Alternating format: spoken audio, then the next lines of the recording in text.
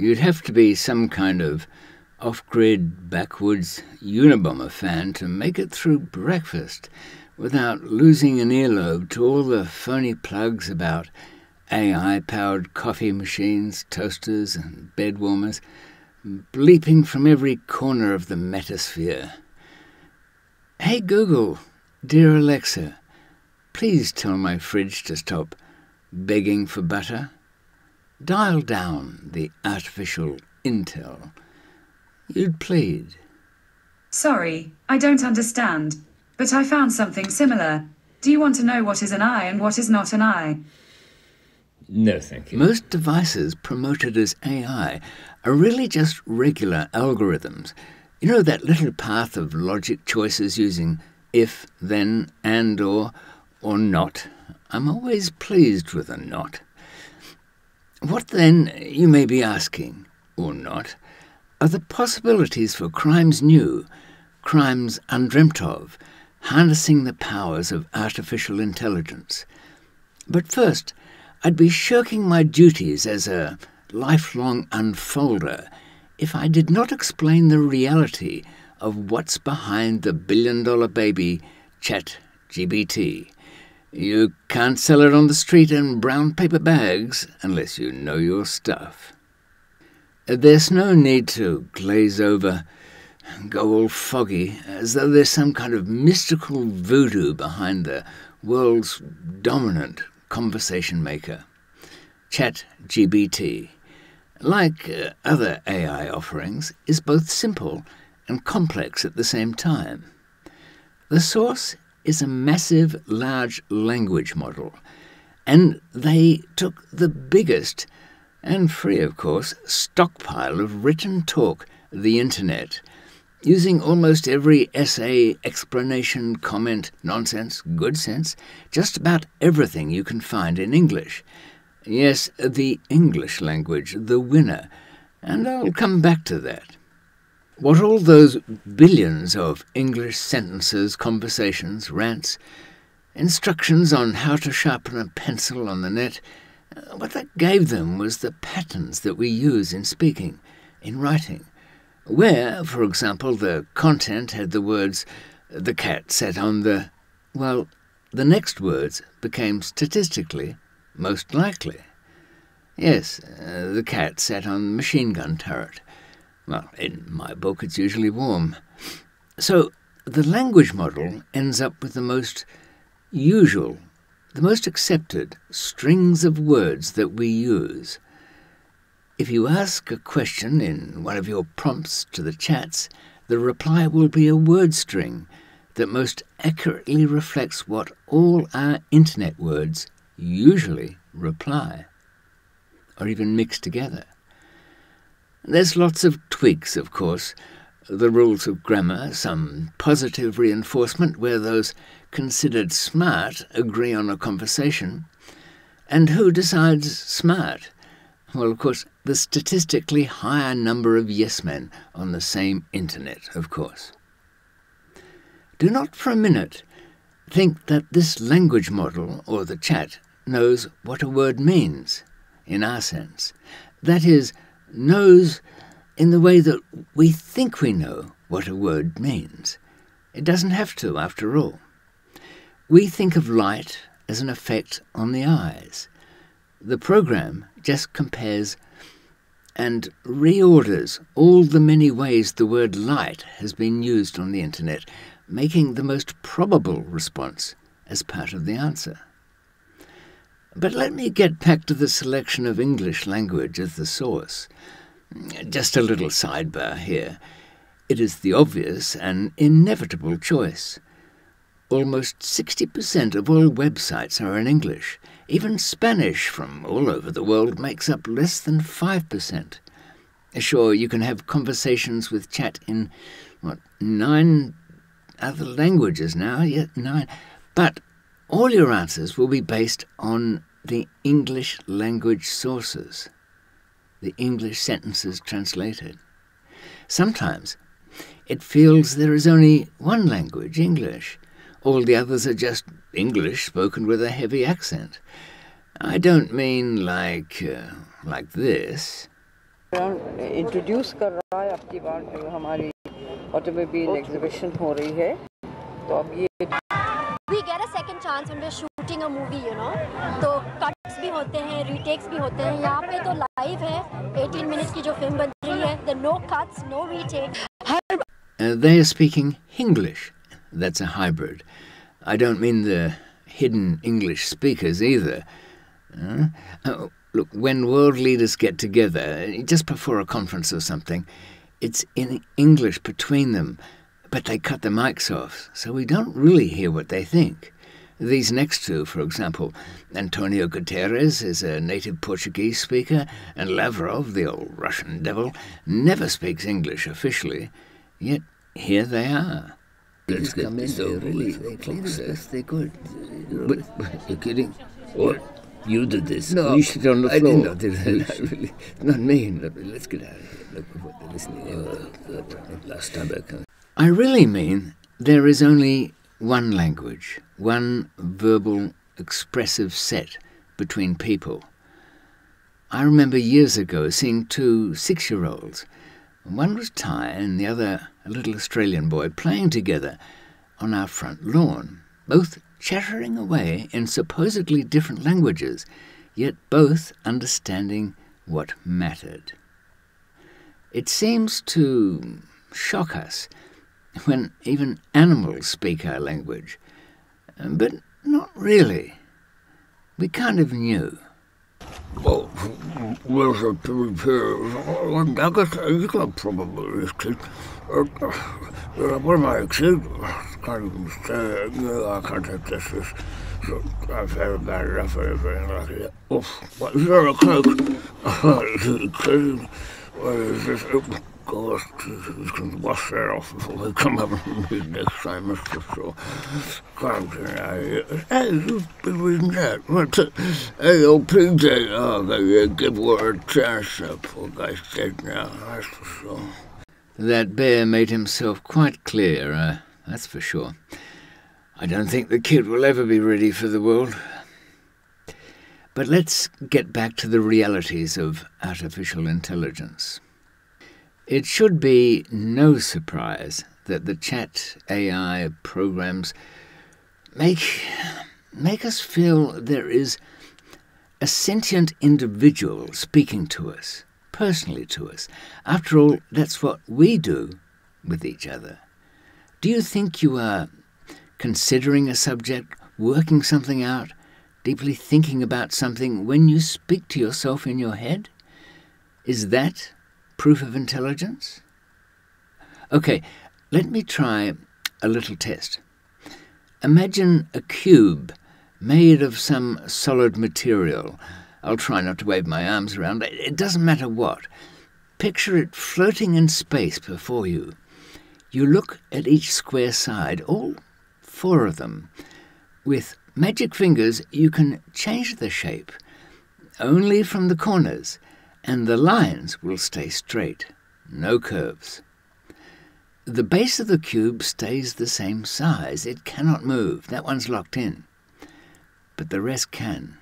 Okay, take the 4 corner points at the top and slowly squeeze them together, shorter and shorter, so there's just a little square at the top. Then squeeze again at the top until those 4 top corners of your cube come together as a single point. Have you done that? What have you got? What shape is it? Yes, you should have a pyramid, unless my description or prompting was not good enough. If you compare the answer with a chat program, as I just did, you get the same result. Chat-GBT said the resulting shape has a square base and triangular sides converging to the apex, becoming a pyramid. Quite neat, but it typed it out. It's not talking to me yet. Okay, how did you get your answer? By picturing a shape, the cube, and creating a little movie in your mind that simulates the physical world where you can hold things in your hands. You applied the movements I described, then looked at the result in your mind. You became an observer of your imagined creation. Behold You saw the pyramid. Good. You know, I actually devised this thought experiment years ago to assess couriers, of all things. Their eye movements told me, well, a few useful things about their responses and perceptions in channels, which, after all, are the foundation of airports. But the point today is that Chat-GBT did not imagine anything, did not picture a shape at all. That short stream of words I used to lead to the question of that final shape was compared with thousands of similar conversations on the web, thousands of lines of text, and the most frequent words found were put into a paragraph for me. It was not even necessary to know anything about those words other than their statistical probability of use. The language model program is not simply statistical, of course. There are added directives for reinforcement and subgroups. Human interventions, that's true, in design, but the process remains mechanical. So, now you get it. I hope. I really try quite hard to explain these things, not because I'm so great, but people do it so badly, don't they? Except for Sabina Hassenfelder-Scheiner. She's up to 1 million now, anyway. Are we any different in the way we process words? Remember, yes, before we primates even had language, the ability to speak at all beyond shouts, warnings, and grunts, the equivalent of meerkat calls and dolphin squeaks, we still had thinking skills, even if we couldn't talk. Our speaking and language decoding, listening, were evolutionary upgrades. It is not the source of what we feel as consciousness. Consciousness is, it's an illusion, an emergent property, and emergent properties are certainly worth a video on their own, as we all feel so gosh darn important about being conscious. Here's a clue. Try to teach a machine what thirst is, or the smell of strawberries, without squawking about our bodies and our noses. The artificial intelligence programs are not conscious in our human way, just a set of calculations. It has no motivations, only instructions. It has no agency, as they like to call it, a desire to take a certain path. We do, of course, for we are flesh and blood. So, where's the future crimes within AI? Is there any mischief to fear or to admire? The typed chat will soon become a verbal communication, a conversation. As the economics of it all will allow, we each will have our personal advisors, tailored to simulate our notion of a trusted friend. The big AI companies won't knowingly let you be swindled, but hackers will. By the way, what voice would you assign to that service, your personal assistant, your personal trusted friend? I would naturally select the voice of Douglas Rain, the late Canadian actor. I'm putting myself to the fullest possible use, which is all I think that any conscious entity can ever hope to do. By using his voice, I'd be aware that following the advice may not always be in my best interests.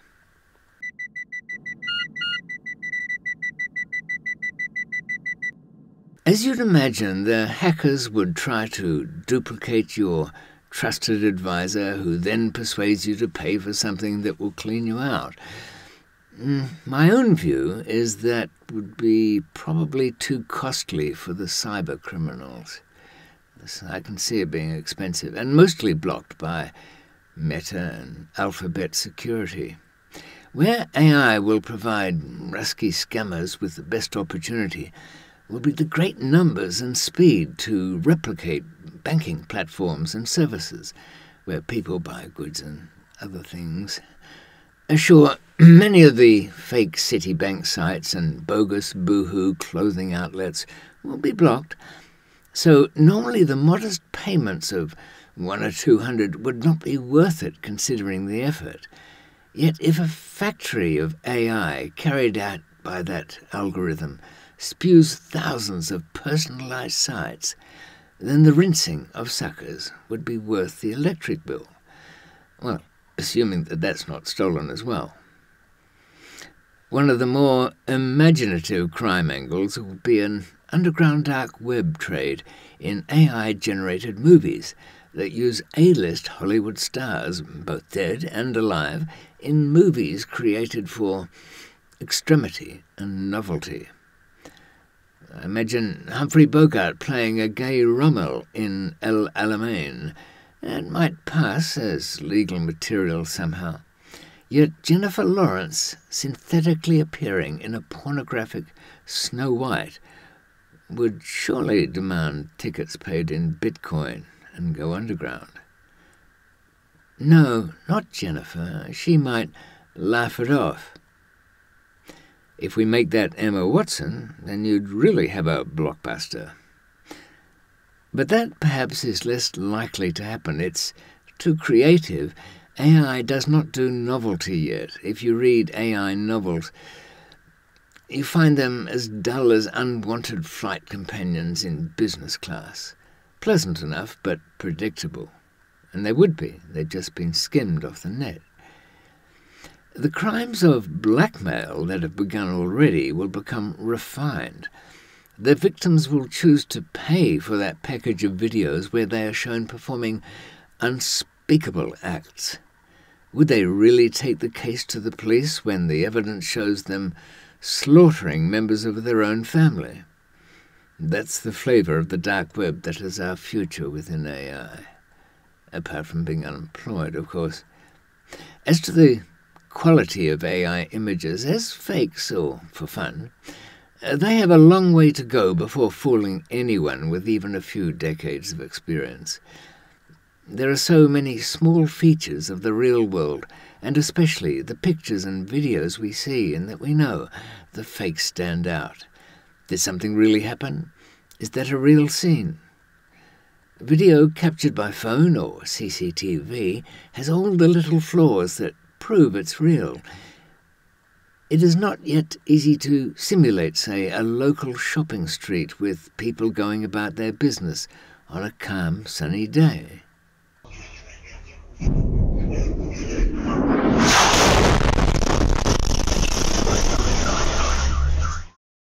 That was real. Need I count the ways?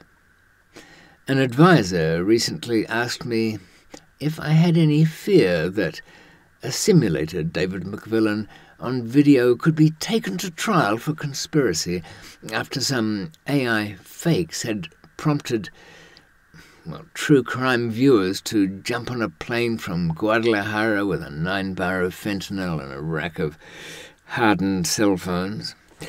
I have to say there's nothing that an AI deep fake David could do that would bother me. No matter how depraved the images, most viewers would shrug and admit, he's done worse. Or worry about viewers committing crimes on my fake say-so. I don't think. I've been encouraging you for over 4 years to run out and cause havoc, but so far most of you haven't even started shopping for luggage, much less, maybe got into a war or something. Not quite, anyway.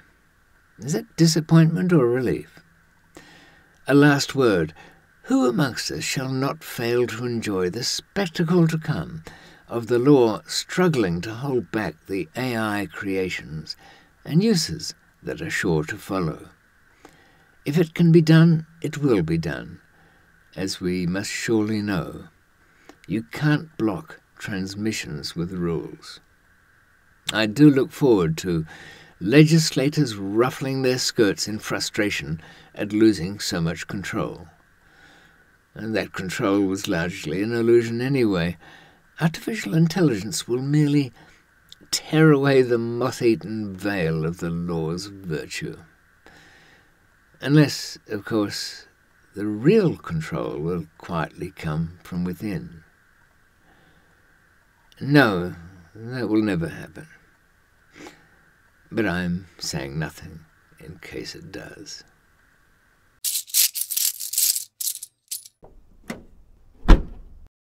You might want to insert this, I don't know. AI future. I only wish I might be alive when golden nanowires thread through the core of the brain and up through the cerebellum, the hippocampus particularly. Why? Because tiny stimulations guided by AI developments will advise which triggering points will, when I say simulate, actually emulate, it will be quite real. It will be developed for epilepsy control and then possibly depression.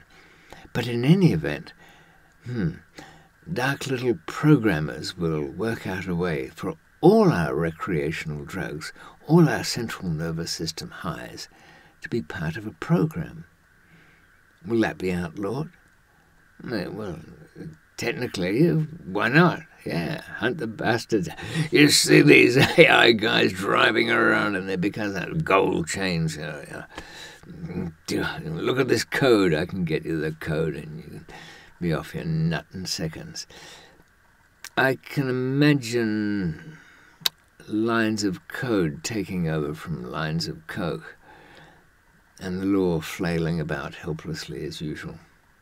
But I say I'd like to be alive for that, but really, they'd only round up the usual suspects and I'd be arrested. For what? Who cares? They'll work it out when they get you in court. Anyway, back to it. Sorry, I don't understand.